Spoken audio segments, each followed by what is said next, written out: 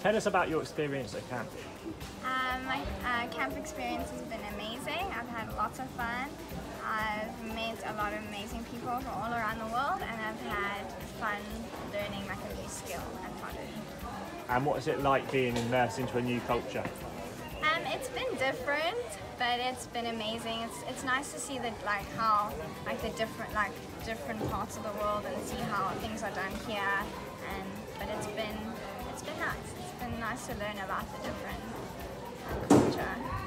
And what did it dash your expectations? Like, what were your expectations of America before you got here? I don't know. I thought it was going to be a bit more. I don't know what my expectations. I didn't really have a lot of expectations. I just thought it was going to be a bit more glamorous, and it wasn't glamorous. I don't know. Like, it was a little bit. I don't know. I don't know how to explain it, but everything here I feel like is bigger, just bigger than like South Africa. I don't know how to explain it. And what do you think you taught kids about South Africa? You're right.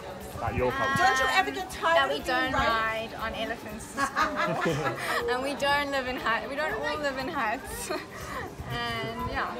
Cool. What's a typical day for you? How does it start? How does it finish? So basically we wake up, we have to get 8-year-olds out of bed. It's not easy. And then basically just get ready.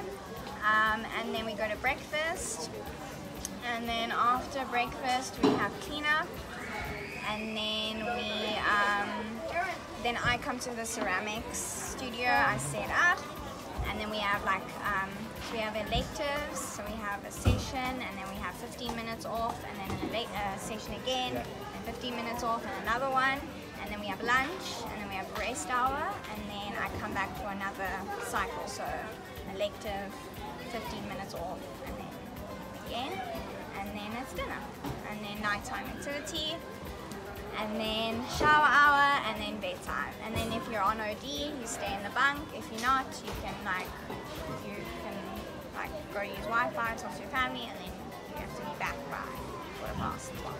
And what would you say to any other South Africans who wanted to apply for camp?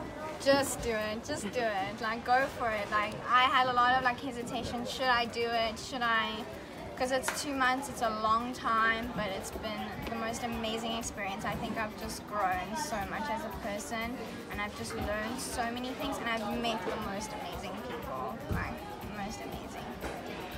Are you straight out of school, university, and what's your decision to come to camp? A good one? Would you, where are you in your life back home? So I finished school last year, and then I had a little bit of a break where I did a lot of charity stuff, and then after that I decided I had a lot of time because I'm going to study overseas, and they only start in September, so I decided I had this gap to do it. So I only start university in September, so I had a lot of time, so I just decided why not. Amazing, thank you. Thank you. Cool.